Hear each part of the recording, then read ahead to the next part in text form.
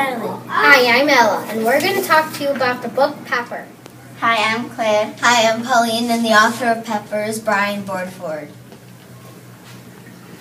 Hi, Ella. I was looking for you.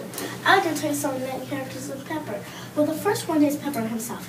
He's a black farmer, and he has a friend named Dixie, but he doesn't like him very much, and he's fat and black just like Pepper, and also lives by him. Isn't Abby Pepper's owner, and she loves him very much? Belinda's another owner of Pepper, but she's creepy. You guys should probably keep listening to find out who she is. Do you know what the main settings are in Pepper? Yeah, I know one. Abby's house, because it's very important, and it's where Pepper and Abby live. Oh yeah, there are also lots of different highways and forests.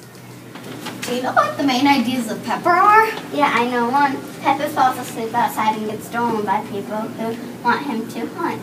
He eventually runs away from them. Bye. Hey, Pauline.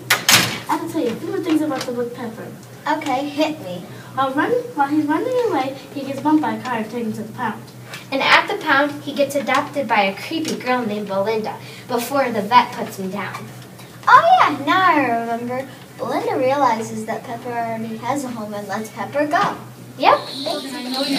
Did you know? Did I know what?